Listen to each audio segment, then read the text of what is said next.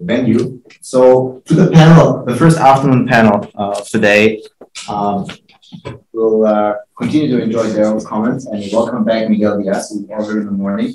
I'd like to introduce two additional speakers to this first panel. The first one, we're very honored to have Paul Chilcott, who is the advisor to the Governor of the Bank of Canada since 2015. And Mr. Chilcott coordinates the bank's involvement in the modernization of Canada's payment systems and leads the bank's effort on the CBDC. And I want to iterate what I said earlier in the morning, that the views expressed by Mr. Chilcott and potentially others are their personal and may not reflect those of the institutions they're affiliated with. The moderator for our panel, I'm very happy to welcome Brian Gelfand, who is the Digital Asset and Financial Market Infrastructure Lead at EY here in Canada. And Brian looks like more than 25 years of experience in financial market regulation and market infrastructure. And he'll be the moderator for our discussion today. We'll start with a discussion, but then Brian and we'll open to questions as we go through the panel session. Question is, do we need a microphone or is that? I'm okay with that. I think we're all right. Yep, we're all right. I have children, I'm used to yelling. Right, so I'll keep the discussion for the Q&A. Thank you very much, David. Thank you very much for inviting me here today. So we've heard a lot of really interesting perspectives on central bank digital currency, on alternative payment systems. And I think the first thing I'd like to do is just turn to Paul, because we are in Canada, just perhaps a recap. I mean, you're in the sort of unique position of being responsible for both payments modernization and the CBDC project. So maybe just perhaps level set us on what's happening at the bank.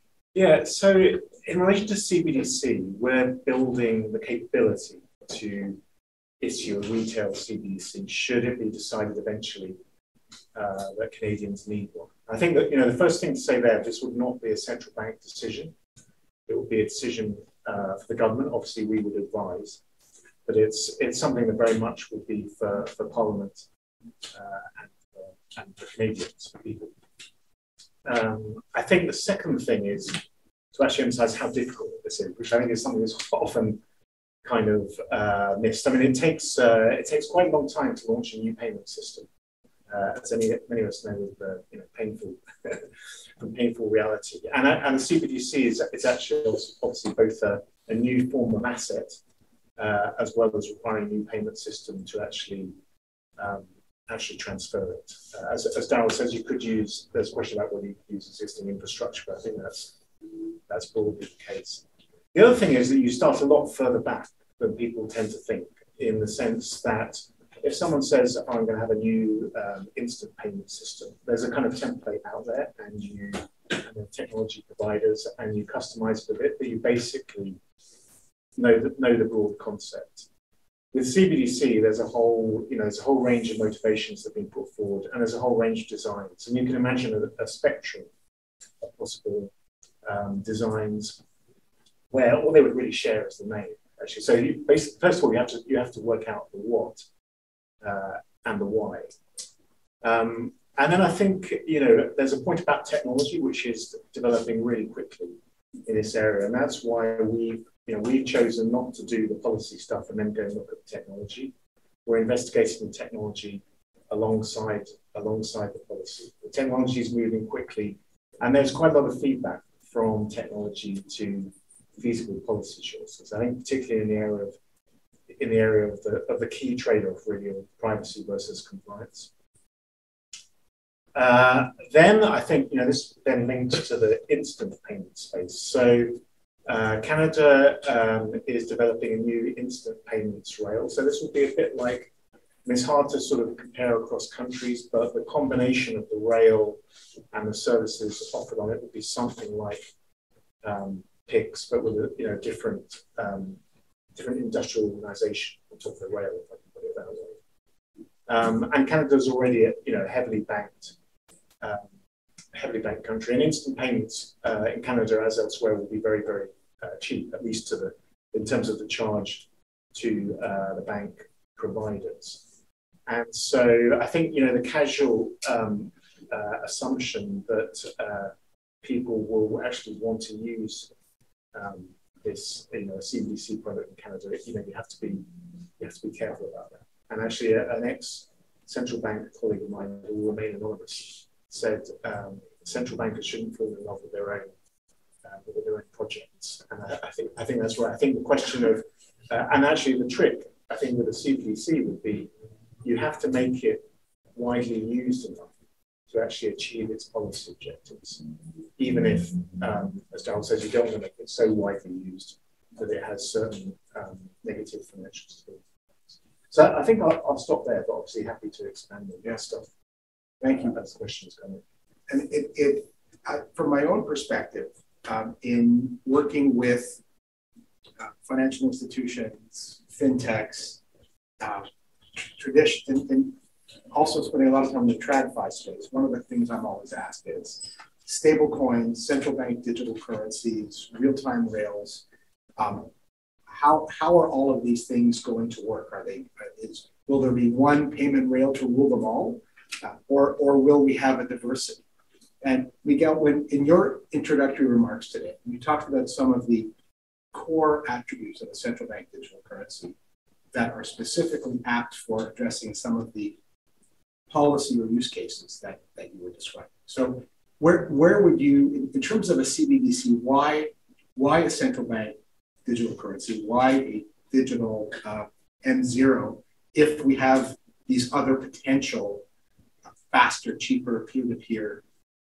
So this is so the answer to that one is it's not one or the other. So the answer is that we should push everything and then just allow the public to decide what they want. But the point is, why do we need a digital M0? If we had a perfect world and we had perfectly competitive and complete markets, we wouldn't need M0 probably. So from the perspective of the final user, it is the same if I settle my transaction with a digital form of M0 or a digital form of M1. So basically, it's exactly the same from a functional perspective. But what we have seen in the previous decades is that not everyone has access to this digital M0. Sorry, the digital M1. And this lack of access is really problematic as I mentioned during my words in the morning, when everything is becoming digital. So it is important to foster every type of digital infrastructure to allow people to actually settle their transactions in the digital realm. Now, why M0? Because not everyone is a good objective for a private institution. So if you are below a certain threshold, probably you do not have the resources to pay a sufficiently large fee as to make the bank recover the costs of the onboarding or of several other things. You might say, well, let's then develop things to reduce the costs of onboarding so that these individuals might become ready-trouble for the banks. But that is, again, going into the development of quite a broad infrastructure that might be even more difficult than just generating this solution on M0. Now, when we talk about stable coins and we talk about other types of virtual assets, again, we need to forget about the technology for 2 seconds and just think about what a stable coin is. A stable coin is some entity or group of people receiving certain resources denominated in M0 and M1 probably, and then just giving you a digital representation of that. The difference between that and a money market fund or a bank is not really that big. It's just a difference regarding which type of database they are using in order to keep your balances and allowing to move your money from one place to the other. So the financial risks and the financial problems that might be generated from the perspective of a traditional financial institution are exactly the same as the ones that are generated by a stablecoin. And we could see that very clearly with the Terra Luna situation. And for sure, we will continue to see these things in the future because the fundamental financial risk that is generated when you receive deposits does not depend on what type of database you use to keep these ledgers going. Now, the interesting thing of issuing an M0 is that you allow for a basic platform to which everyone can connect. And this does not mean that the central bank will do everything, but it means that we could generate a certain standard so that everyone can talk the same language and allow for this interconnection of these different potential solutions. So in the end, it's not like the central banks are going to save the world or are going to provide the final solutions to everyone, but they might serve as a focal point. So we have multiple potential equilibriums in these monetary systems, and the central bank might just nudge a little bit the market into one of these equilibria that might be better for society. So Miguel, does that, to try and vulgarize a little bit, does that mean that you're describing a CBDC platform as a settlement layer and different instruments would connect? Yeah, you could have a simple way of just putting this in like a traditional or like a very simple way is imagine that I have my account with a particular PSP, or imagine that I have a stable coin or whatever, and I need to pay you, Brian, and you are connected with someone else completely different. So the possibility, if you were in my same walled garden, then we could do a settlement right away. But if you are in another network, what we could do is just use the basic layer, as you say, the settlement layer, and settle there, so that a little bit like the picture that Darrell drew on his first drawing, which is comes back from the 16th century. And this is exactly the same thing we need to do now. It's just providing that basic infrastructure in order to connect the two dots together and allow for this full interoperability with different types of money. Right. And does that, in order to address some of the financial inclusion issues, would that be sufficient, or do you need to have a central bank or a central bank owned entity who's providing wallets and accounts to individuals who don't otherwise have access? That's a very good question. And we have several experiences around the world, in particular in Latin America, in terms of forcing private sector firms to provide certain services to the public. What you get out of those mandates is not always what you expected. And the thing is, it is very easy to circumvent certain requirements in terms of providing this type of services. So just imagine you're a person that wants to get a basic account, which is mandated by regulation to be free and available for everyone. But you're a banker sitting in your desk, and the person just comes to you and you say, you know what, this one's better for you. And it's almost impossible. It will be very difficult to get you this basic account.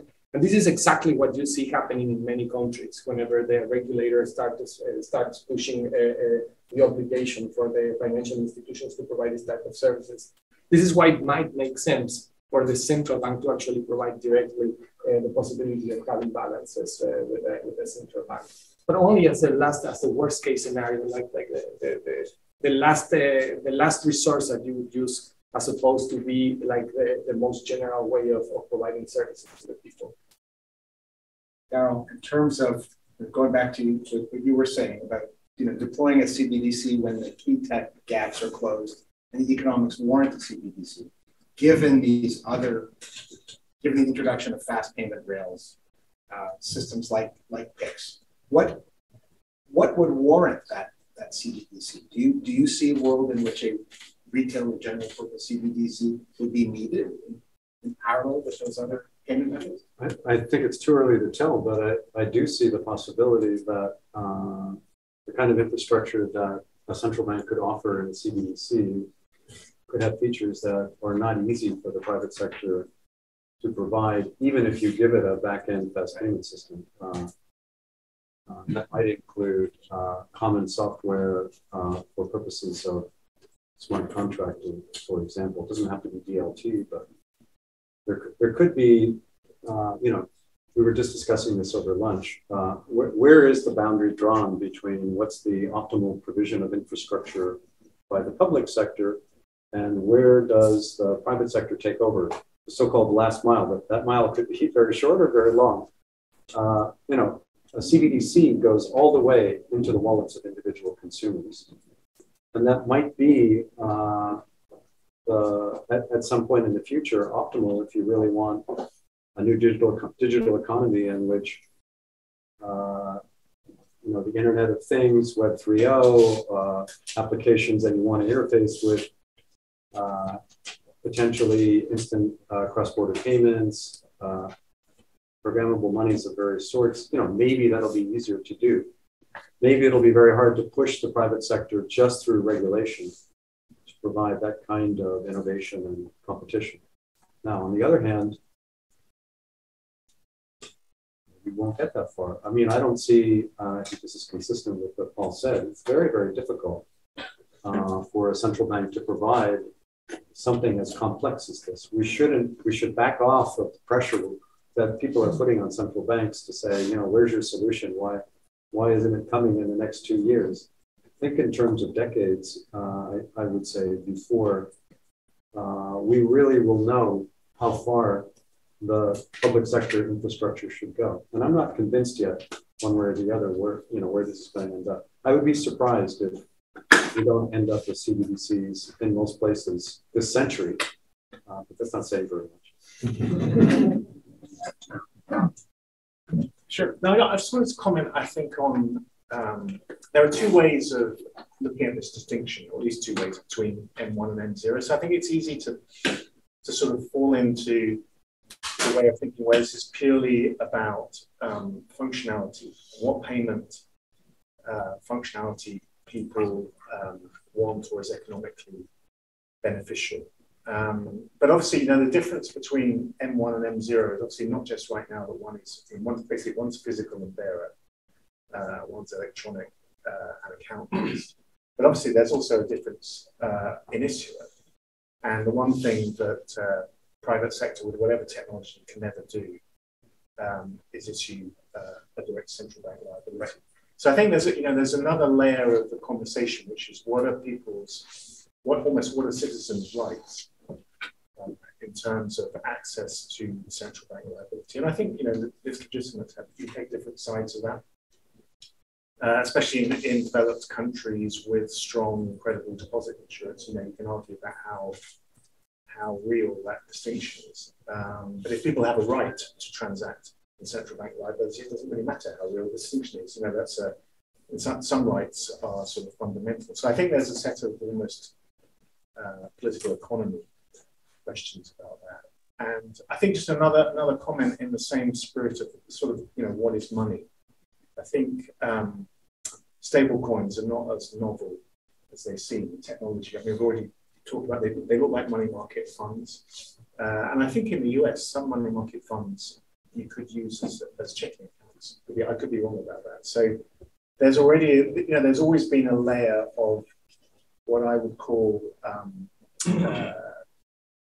quasi-monetary liabilities, not necessarily official, if you want to call it that way, but denominated in the unit account with some of the characteristics of money. And I think actually PayPal is like that. I think, you know, PayPal, you tend to think of, oh, I've got this PayPal money.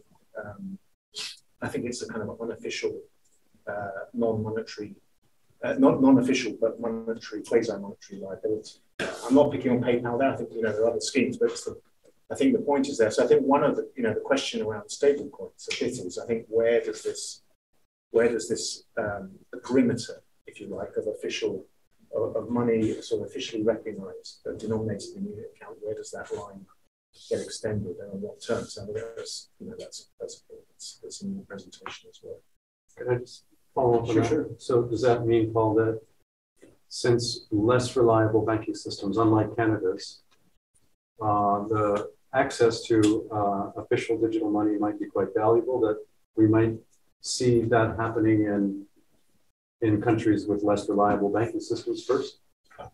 I think I think there are two things. There's a question of how much trust people place in the banks. And also there's a question about what is existing payment technology. So I think it's notable that you know, a lot of the more advanced countries living at CBDC are in what emerging world, and they're actually sort of leaping. I think maybe an issue about the banks, but they're also leaping a generation, or they're leaping to a different technology. The developed world is moving to instant payment systems, and then the question is, do you need CBDC on top of that? That's sort of analogous to telecom, where you had in some jurisdictions a leap to wireless because it was too costly to build the wired infrastructure, so they skipped that. Right.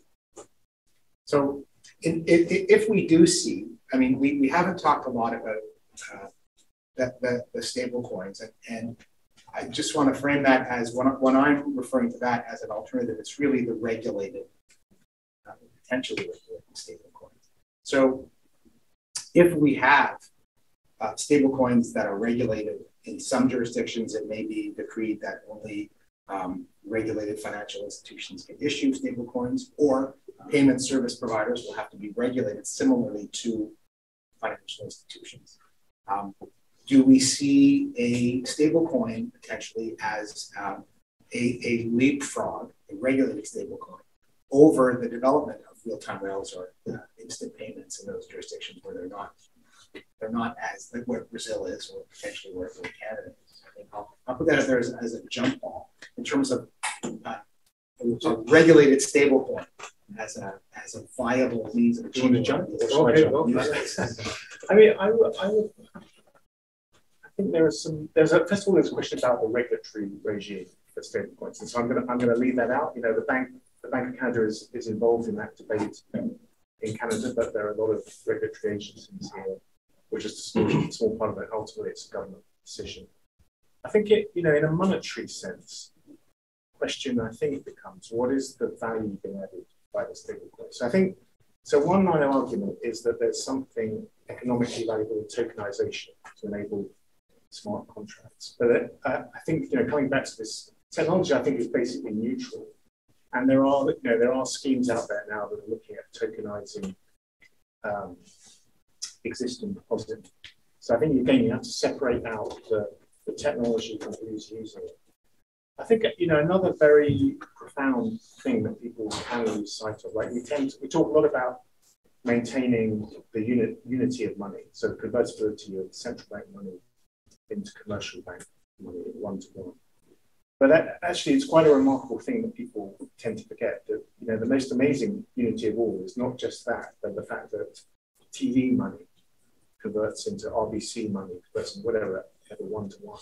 I think one of the issues for a world of stablecoins, which in some ways I can see coexist, the ones denominated in the domestic unit account coexisting with existing forms of money. But you will have the issue that unless you create some central infrastructure, which actually, that's why settlement in central bank money underpins the sort of one-to-one-to-one convertibility. Unless you do that, you will have these actual sort of this series of closed loops. And if you had a TD, again, I'll just name some, TD closed loop, an RBC closed loop. But I think it's fairly clear you'd actually be worse off than the world we have now, where the liabilities are sort of instantly and easily convertible. So I think there's, you have to separate the technology and come back to some quite fundamental concepts about how central bank money relates to other money. And those are, to me, they're sort of fairly timeless. I think they're technology neutral. If I may, I completely agree with Paul in terms of the extreme focus on technology that we are having in these conversations. So when we're talking about stablecoins, what are exactly the technology? What are we talking about? Is it just the digital representation of holdings on a traditional currency? Or are we talking about something else? If we're talking about the representation of traditional currencies on some digital realm, then that is exactly the same as the traditional financial institutions have been doing. So separating them doesn't make a lot of sense. What makes sense is also what Paul mentioned regarding having the possibility of linking these things down so that a potential database using blockchain and DLT called stablecoin can actually talk with a bank that is issuing a digital representation of that money, which is not protected by a private and public key and the password, but just by a username and by the password. And instead of being held in a blockchain DLT database, it is held in an Oracle database. So the difference in the technology does not make a difference from the regulatory perspective of what we need to do in the future. Now, I know that now, of course, the regulation is quite different from one and the other, and we have very significant arbitrage problems in that matter that they actually have exploded in a couple of cases, like the Terra Luna thing. And so my perspective is a little bit that we need to take away the technology from the discussion. So in the case of whether it should be a faster payment system or a CBDC, I could basically say that PIX has a synthetic CBDC.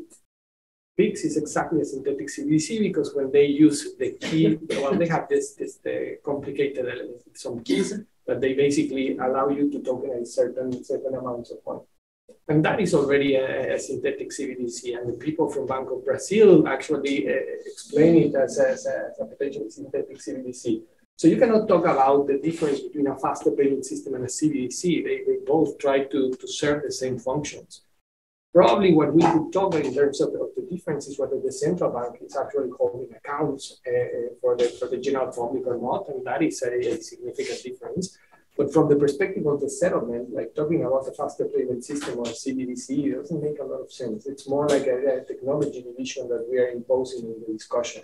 And I think that we need to take 2 steps back again and see what is the financial obligations that are generated by these transactions, and just regulate exactly the same as we regulate the traditional ones, because we have been developing and fine-tuning these regulations for decades.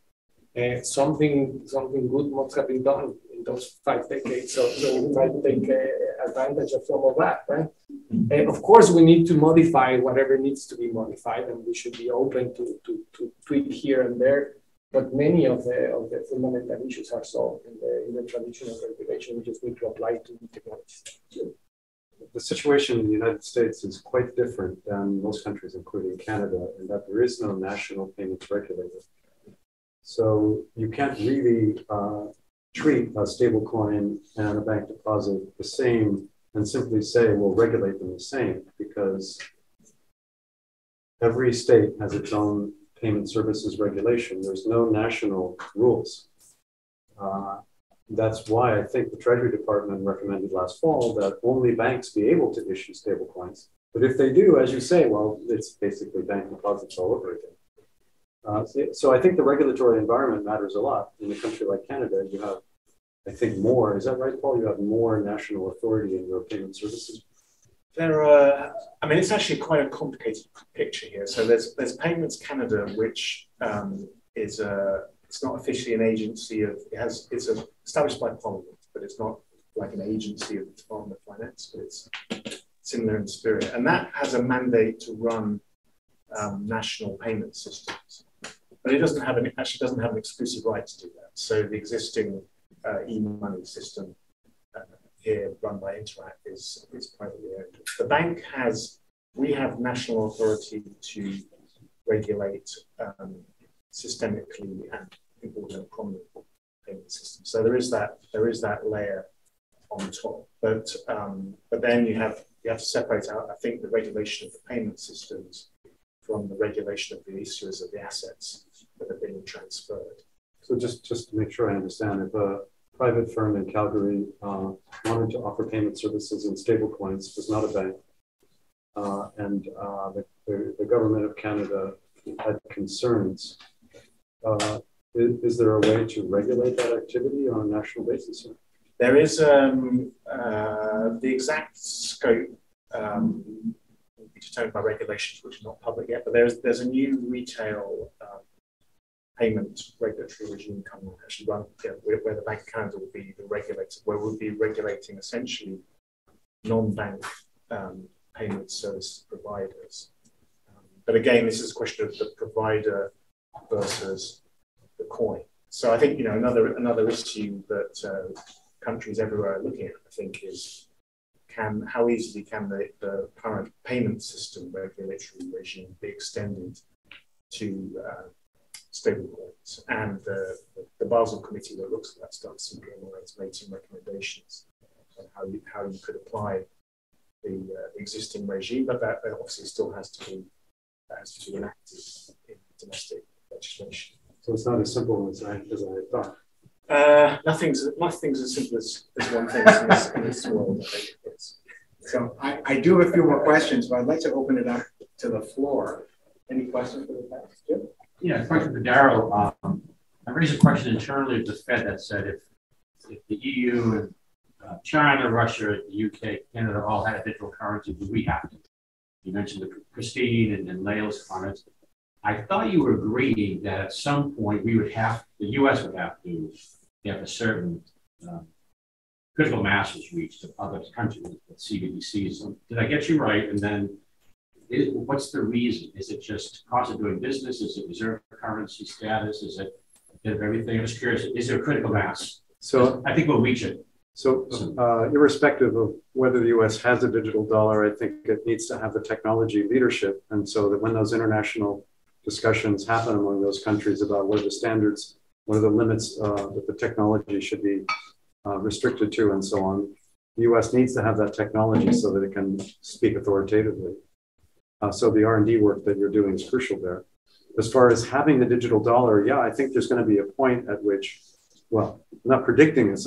If there comes a point at which most countries have CBDCs and there's some significant cross-border use of them, unless the United States has an alternative cross-border payment arrangements that interface well and efficiently with that, then I don't see how you avoid it, at least at the wholesale level. There's a second question. Is it wholesale or retail or mostly wholesale? Yeah, I would say at least wholesale, and I'm not convinced about retail yet. Yeah, so we talked a little bit about similarities between stablecoin and bank deposits. So I can tell you as an American living in Canada, one big difference is sending money quickly cross-border is not as easy through bank deposits as it is, for example, with something like stablecoin, at least for now. So all about today, we've talked about sort of the challenges and desirability of high-speed domestic or international payment systems. Could we maybe talk a little bit about what are the specific challenges to having an international payment system as opposed to a domestic payment system? Okay, sure. So that's exactly what I was talking about regarding arbitrage. So you can send transactions cross-border through stablecoin because they are not liable from the AML/CFT perspective fully as a traditional financial institution is. So from that perspective, we have to analyze whether the regulation in AML/CFT makes sense because it makes the life of banks very difficult in terms of just sending cross-border transactions. If you see, for example, the case of Mexico, there is this phenomenon called the de-risking phenomenon, in which the US banks basically closed the accounts of many Mexican banks under the problem that the compliance costs were too high. So this is the case in the regulated entity, but then you have these very big crypto asset exchanges. And these crypto asset exchanges do not have the same level of regulation as financial institutions, and therefore these ones can basically allow for the flow of money to go cross-border. So I think that these changes and the fact that people really need these cross-border transactions will make us think harder on which pieces of the regulation are really necessary for our systems to flow and to provide the best services for societies. I think that's exactly in the point in terms of regulatory arbitrage, and this might allow us to think twice whether our current regulations make sense or not. Yeah, I think just if I could add on that, I think, well, first of all, cross-border, there's a huge amount of international focus on that among central banks. There's a huge G20 work program. But if you dig away at what are the issues in cross-border, it's another area where you have to differentiate, I think, very clearly between what could be improved by technology, what's regulation, because obviously, the existing system could be made more efficient in some sense of the word efficient if you suspended all the regulations. But that's not really, the regulations are there for a reason. People, I think, also are not necessarily clear where they're talking about a transaction with a currency negative or not. So there's a set of questions about how you basically stream competitive FX rates so as to facilitate. Quite a lot of issues are to do with actually different domestic implementations of common international rule sets in terms of even simple things like people's identity, whether it's your initial or your first name. So I think, you know, the technology can certainly be improved, but I think, unfortunately, that will not make I mean, it'll have some impact, but I think all those other building blocks, which are they're in the FSB work, but I think they're going to have to be, you know, there'll have to be progress made on all of those as well to really see a big difference. I think the other thing to say is that, you know, there are interesting projects to sort of link up regional, but potentially beyond that, instant payment systems. And I think that's potentially something that will bear fruit. But probably the regulatory challenges there are the same ones you'd have if you were trying to link up CBDCs. So I think I think we have to solve them either way around, and then it would be a technical question as to which of those solutions is going to get there first. I'm going to speculate that looking at instant payment systems is going to get there first. Yes, I think it's already happened. Actually, there's a project that you probably know, IXB, yes. Between the European Banking Association and the US real-time payment system that looks to come online in the next couple of years. We will still, as you say, have all those regulatory checks.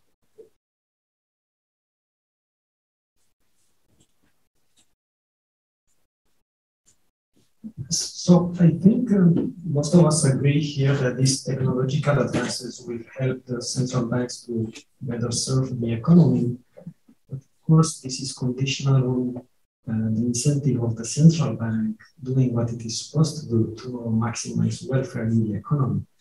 But since these new technological advances can allow the central bank also to do something when the incentive is bad, I wonder if you thought also about this situation. I mean, they can sometimes be influenced politically. We never know what will happen in the future. Have you thought about these scenarios? Well,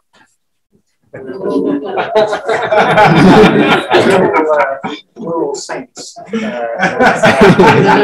are you talking about? I mean, probably best not to say too much about that. I mean, I think the way I've answered that, I mean, central banks are, in the end, emanations of the state. And so you do, I think, quickly get to questions which are really political questions and political economy questions, actually, about the control of central banks and what their duties are.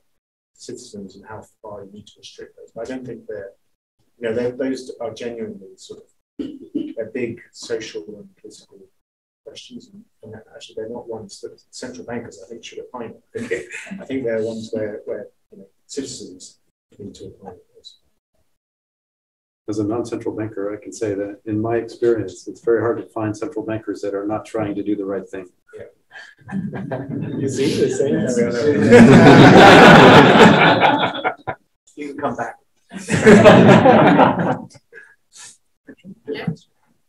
Yeah, so continuing a bit on the theme of international cooperation or the lack of it and so on. So it seems that many central banks like United States, Canada, UK, and so on, if they were to launch, they would have relatively similar design principles that they would want to have. So I'm not asking about the likelihood of this, but do you think it is desirable that like similar countries would launch something similar? Obviously not making a currency union, but like just similar features or not? Right.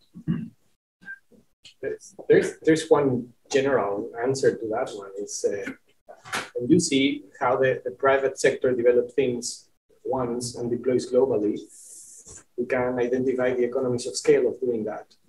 And with central bankers, what happens is that you do the research and development 150 times, and then you do the deployment 150 times, and so on.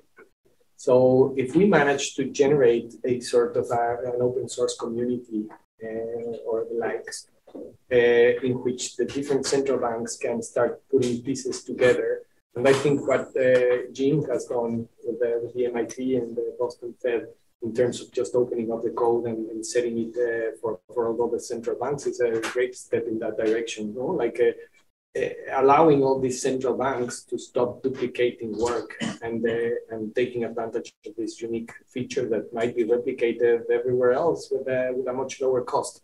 So from that perspective, the perspective of the cost of deployment is very, very useful to have similar things. And then from the other perspective, in terms of trying to interconnect different systems, if you start with the same backbone, it is easier to make the connections and then start with completely different backbones. It can be done, no? Different backbones can be sewn together, but it is easier to do it if the backbones are similar. Well, I agree with Miguel. As a matter of prediction, I'm not predicting that different central banks are going to use relatively common technology or have relatively common features in the CBDCs that they end up using. So that's just a prediction. They don't do that. I mean, governments in general don't tend to do that in other areas of the economy, and with some exceptions. Take telephone, for example. It's been different all over the world. It's starting to get a little more similar.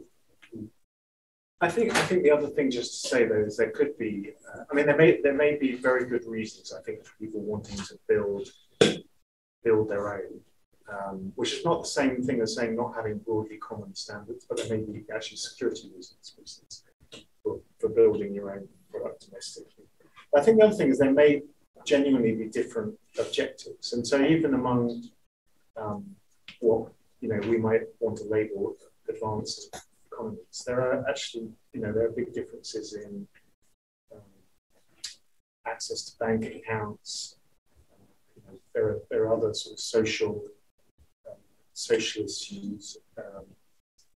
There may be, actually, and in the development world, for instance, actually, it's a notorious case. I think that family structure, actually, for instance, has quite a big impact on access to financial services. But even maybe things like geography as well. If you have a very concentrated population, that's very different from if you have areas with great geography or whatever makes it harder for technology to penetrate. That may lead you to a different design. So I think there may be a whole set of reasons why there will be variation.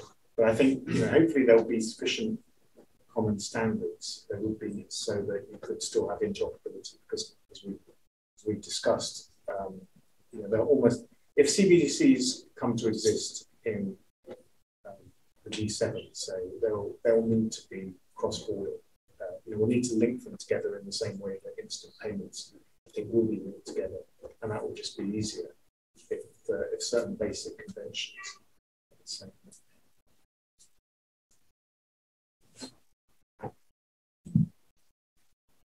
I have a question for Mr. Chilcott. One of the areas that you mentioned is kind of important to think about in the context of CBDC was the intersection between, on the one hand, privacy, and on the other hand, policies around AML, ATF. One thing I wanted to ask is whether you could provide a little bit more color on the direction of the bank's thinking in that area, like how to achieve both.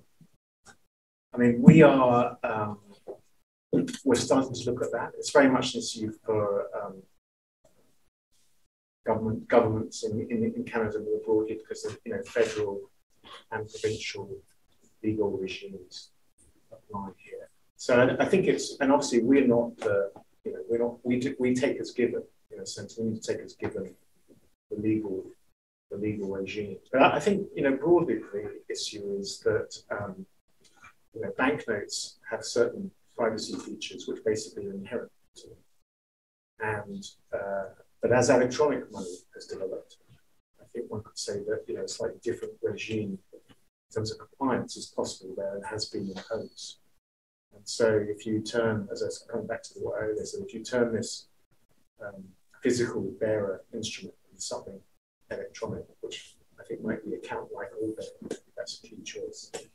You then have to think about what regime is going to apply.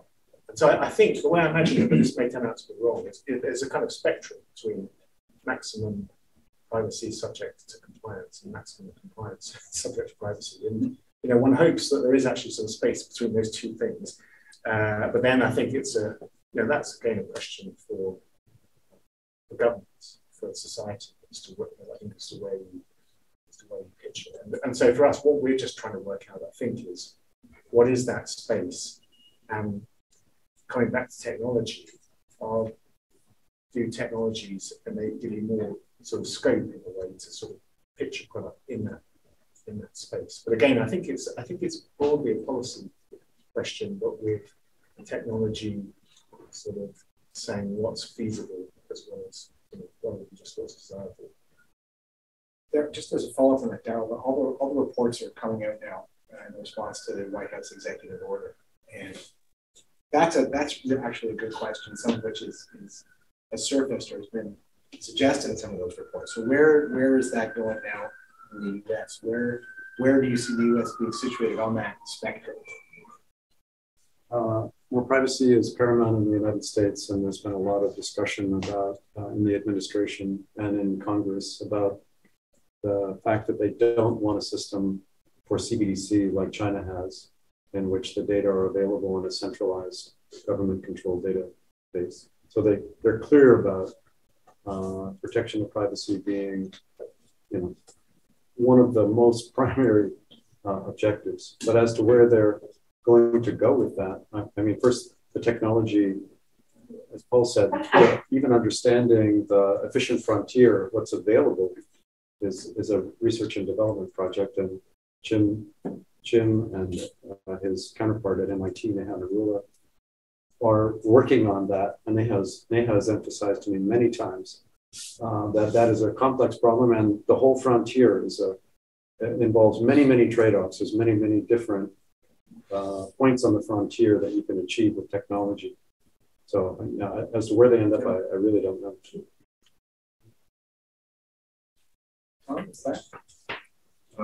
From a legislation perspective, SEC is eventually going to approve the cryptocurrency exchange platforms. And one of the reasons for doing so is KYC in terms of actually taxing cryptocurrency transactions. So the payment rails will be anonymous, but the various endpoints in the marketplace will be regulated. So the government will regulate the endpoints in terms of ensuring that privacy is properly managed and track personal information. So from your perspective, do you believe that the SEC will actually legislate the cryptocurrency exchanges within the next 3 months? Well, Gary Gensler has been relatively aggressive in saying that he said over 90-some%, I think he actually said 97% of outstanding cryptocurrencies he considers securities under the definitions that apply for his purposes.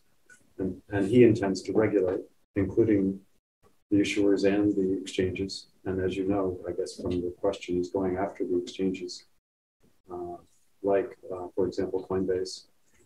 And he wants to start there. And it's not only for KYC purposes, he's very concerned about investor protection. So I expect very aggressive regulation, but then the question, he can't legislate, he can only implement laws that are established in Congress. And now the question is what kinds of suits against the SEC will be successful. Coinbase is already, I think it's actually filed its suit against the SEC. The courts will opine. They've already opined that the Environmental Protection Agency overreached its legislative mandate. And I think they're of a mind, the current courts in the US are of a mind to limit the scope of SEC regulation in this area and possibly in other areas that the SEC has gotten into. To be seen. It's going to be exciting television. And then there's the one fight between the SEC and the CFTC. And Coinbase is lobbying to get the CFTC in their camp. Right. Whereas the New York Stock Exchange, NASDAQ, and IEX are lobbying the SEC to get them in their camp. So it's more of a political game than an actual scientific game. Correct. Yes and no. I don't think Gary Gensler is reacting that much to politics, but he will be limited by the courts. So I think it's actually going to end up being, in this area, a legal matter rather than a political matter, until politics in Congress actually lays down the boundaries, which it may do after the midterm elections sometime next year. They may actually try to define the jurisdictions of the CFTC and the SEC in this area. And it's really hard to predict. There's many trial balloon draft pieces of legislation, quite different looking. And I'm not going to handicap what's likely to happen next year. And the last rumor of the day is that Kraken and Custodia are trying to get a federal banking license right now. They're praying that might happen in January. So this whole issue of payment rails would come to fruition, because it has to happen sooner than later.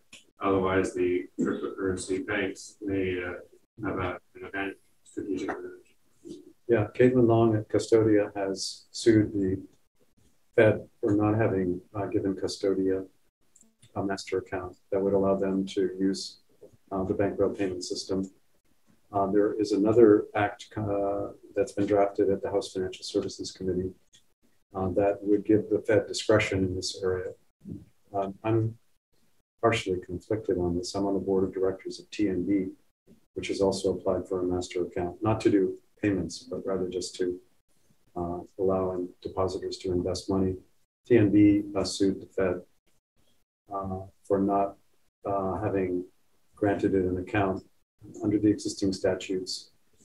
Well, there's some debate, but it seems pretty clear. It says that the Fed, quote, shall give an account to any eligible institution. I'm not compensated anyway. I don't have equity. But I do think that the Fed is rightfully concerned about establishing precedents in this area. Chairman Powell said that it would be hugely consequential to give accounts to the fintech banks that have asked for them, among other narrow bank types. And the Fed's still sorting out its views on this. It's taken a long time, and it's going to continue to go slowly, I predict, unless Congress moves on that. But in the meantime, it's very hard to predict what's going to happen in terms of which fintech firms are going to be able to get accounts at the Fed. It's a little bit ironic because on the one hand, the Treasury Department has said only banks should be able to issue stablecoins, with the reasoning being that that would provide for a safe and sound regulatory environment for stablecoins. But on the other hand, the Fed has been very reluctant to allow the types of banks that would want to issue stablecoins to actually issue them by failing to giving them. It's not really business viable if they don't give them a master account. So as I said, the Fed is basically in the course of making up its mind, and it will in the next year or two. David, how are we doing for time? We still have 10 minutes. Okay, great. Rodrigo, would you have a question? I'm trying to visualize the difference between a stable coin and the CBDC for a particular segment of the population. I'm thinking that we're already banked and you need to decide between both means of payment. I don't see that much of a difference because both are, and I'm thinking about partial equilibrium analysis. As a customer, from point of view of a customer, if I have to decide between both, both give me programmability, and I'm setting aside monetary policy issues, and M1 and M0 digitality is also aside because I already banked.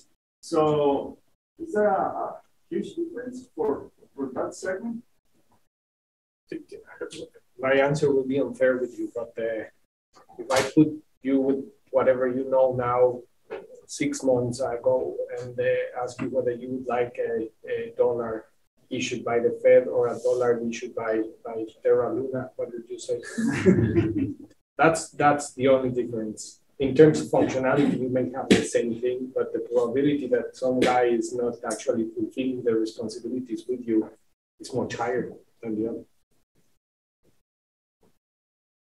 presumably, though, that would, and I think Terra and Luna is for sure at the end of the spectrum. If you look at stable coins and you have a stable coin which is issued by the Royal Bank of Canada versus purely algorithmic pseudo Ponzi scheme, right? So it's not the fairest. I agree. Exactly. I agree. But it's one example, right? So it's within the possibility. So you have to analyze, just as you analyze now, whether you have to your deposit with a very known bank or with a bank that has $2 million in capital. It's the same question, I think. And I think the other question goes to when we talk about use cases, and we're talking about modernized payment systems versus the crypto assets, is this whole opportunity to live, spend, and earn in Web 3.0 or in the Internet of Things, which we haven't delved into that here, but certainly you need to have an instrument that lives in that ecosystem. But you could replicate the functions without living in that decentralized world. So you can basically connect centralized institutions with a decentralized environment and run smart contracts from the centralized perspective. So there's no restriction technologically that you have to have the same structure behind it. So you can set the conditionals on the decentralized finance. So you write your smart contract on the decentralized platform, and then the conditionals can be whether you get the signature from a centralized entity that is settled on the other side. So if you manage to get these two things together, you can actually join the centralized solution with the decentralized solution. So it's not something that you must go to the other way. The thing is, most of the investment is going into that direction of trying to do the things within the same platform and so on, but that doesn't mean that it is not possible to join the two worlds together. And that's distinct from the on-ramp, off-ramp model, where when you talk about a direct link between, let's call them, for lack of a better expression, real rails versus the Web3 rails, right? Typically now we look at the on-ramp, off-ramp, and I think Tom made reference to that when we talk about who's regulated, right, the endpoints. But that's a different, what you're suggesting is a different model than I go to my bank and then I move money from my bank to a platform which spits out a stable coin. Yeah, so regarding going back again to the functionality, so doing it within the blockchain platform that you want to deal with. So imagine that you have in the metaverse and you have some NFTs that you want to actually purchase there. You do it with a coin that is issued within that metaverse environment and within that platform. That would be very easy to deal with the same platform. But on the other condition, there is nothing that avoids you from getting the oracle or the source of information from the outside. And you manage to do that, given that these are systems in which you have basically virtual computers there, you could program whatever you want. And you could program this interaction between the decentralized world that you're trying to buy your NFT from with the centralized world in which you will get certain notifications. So most of the fast payment systems that you get around the world, they generate a notification, which is basically a digital signature by the operator of the faster payment system. So based on that digital signature, you take that as a trigger to fulfill the transaction on the other leg within the metaverse, for example. Well, I don't know if I will answer that. No, I just wish there was someone from Payment Canada here. I could ask them if I could buy NFTs using the real-time rails. So with the introduction of a CBDC, maybe that competition between stable coins is not fully settled yet. So for example, we have REG Bitcoin because you can do some things on Ethereum that you cannot do on the Bitcoin blockchain. And so would it be easy to create REG CBDC on a private platform because the CBDC settlement layer doesn't allow the same functionality as a private settlement layer does? And where does this competition then end? So now will then central banks have to offer more settlement functionality, richer things, or are the central banks okay to have REG CBDC floating around with all these other platforms, or how do you think about that? So that's a good one. But if you offer a platform that is a complete virtual computer environment from the perspective of the CBDC, then you can basically mount whatever you were developing on the other private sector application on top of yours. The thing is, if we decide to go on an implementation of a CBDC with limited functionality in terms of the programmability, so that it is not a Turing complete environment, then you start getting into the problems that you mentioned, and we need to actually increase this thing so that the creativity of the private sector can actually take place and generate these new services for society. But if you generate a Turing complete environment in your platform, I think you're okay to go. But I might be wrong. I don't know. Any other questions? Yes. So I'm wondering whether CBDC could be a solution for some evolving economy, because for some evolving economy, the central bank doesn't have credible, monetary policy, because people in that country will be worried about the fact that they have too much, a lot of money. So if if we use the CBDC as part of the DLT blockchain technology, at least make it transparent in terms of the quantity of money circulated in that country. So I wonder whether it's possible to make a solution. I mean, I think just on the link with monetary policy, maybe this will help. Or maybe I think most money already in the economy is not central bank liabilities. It's commercial bank liabilities. And if you assume that we're not, we wouldn't be trying to destabilize the banking system, I think you'd have to assume that the launch of a different form of official currency didn't really change the sort of the dynamics of monetary aggregates, where essentially we operate, unlike the textbook model, we operate by setting interest rates, and then the monetary aggregates are kind of what they are, in reaction to that. So I think probably the direct link is less, well, it's not clear in my mind that there's that kind of implication. My perspective is that you have no difference between the implementation of monetary policy, whether you do it like in the traditional way or you go to a CBDC. It all depends on how much or how many resources you issue. That in the other side implies what interest rate you're setting. So this is like the interest rate quantity of money thing, and this has changed a lot. But just to simplify it, I think that it depends on what are the issuance rules. So a CBDC is not like a magic wand that will allow you to be stable and trustable looking forward. It all depends on what is the issuance rule that you have within your CBDC, just as it is the case for the traditional issuance of currency. So I think there's no difference there. I don't know. But probably I misunderstood the question. I don't know. So I try to, the question is try to, because the blockchain technology that is transparent in terms of, the quantity circulating in the CBDC platform. People in the country really know the quantity, and so that at least, because all the records cannot be easily modified, so in that sense, will make this, the supply of money from this model.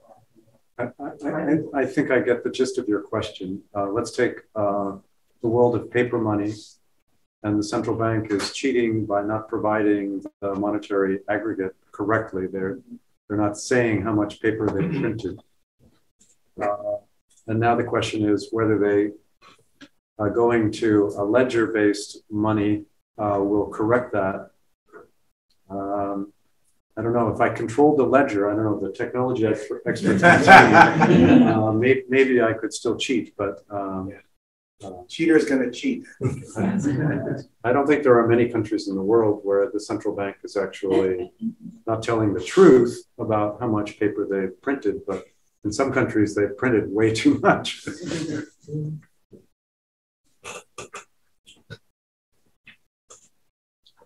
Last one. Last question. A very quick question. So, can these technologies provide data in real time for us, for instance, to measure aggregate consumption at a high frequency, or any other output measures that we're interested in? Yeah, that's the case for faster payment system, for any digital representation of money. And many central banks that have faster payment systems actually use the daily data on nowcast models in order to feed them the boards of governors with up-to-date information. And what is very interesting is sometimes what you see in the payments flow is quite different from the information that comes out of the surveys on the traditional economic data. So it's quite interesting from an economic perspective to identify how can it be the case that if every transaction has to be settled, most of these large transactions that modify for example, consumption or GDP or things like that should be done digitally, and why there is so much of a difference between what you get out of the surveys and what you get out of the real data. I think it's a matter of time which we will start narrowing the gaps between the traditional measurements and what you get out of the payment systems. China's central bank can see pretty much as it wants, not just aggregates of flows, but who is spending how much on what in principle. So it's loss of privacy, but gain in monetary policy